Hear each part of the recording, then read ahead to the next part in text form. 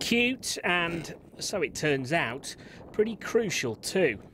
The Adelie and Gentoo penguins are native to this part of the Antarctic. Unlike other animals around here, they live mostly on the land rather than the ocean, which makes them easier to track. Penguins conveniently come to the same nesting sites over and over and over, year after year, and so we have this reliable signature of, how many individuals are there from one year to the next, and how does this play out sort of over decades or even longer timescales.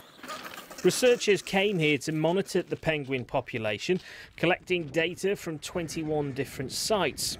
Parts of the Antarctic have seen a big decline in animal numbers, but at least around here, those figures are relatively stable.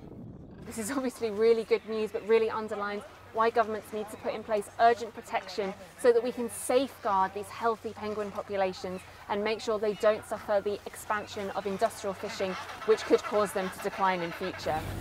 Until fairly recently, scientists knew very little about this cold and remote environment.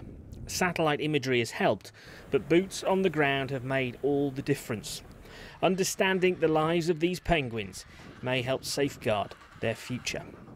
Tim Allman, BBC News.